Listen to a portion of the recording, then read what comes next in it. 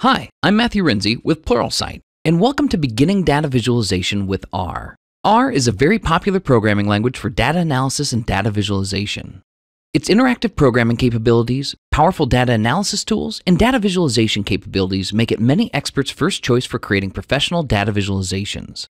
As an overview of this course, first, we'll learn the basics of creating data visualizations with the three main plotting systems in R. Next, we'll learn how to create and interpret data visualizations that involve either one or two categorical or numeric variables.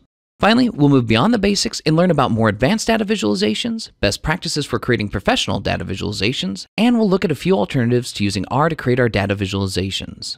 By the end of this course, you'll have the skills necessary to create and interpret a variety of data visualizations using all three of the main plotting systems in R. So please join us today at Pluralsight and learn how to transform your data into actionable insight with beginning data visualization with R.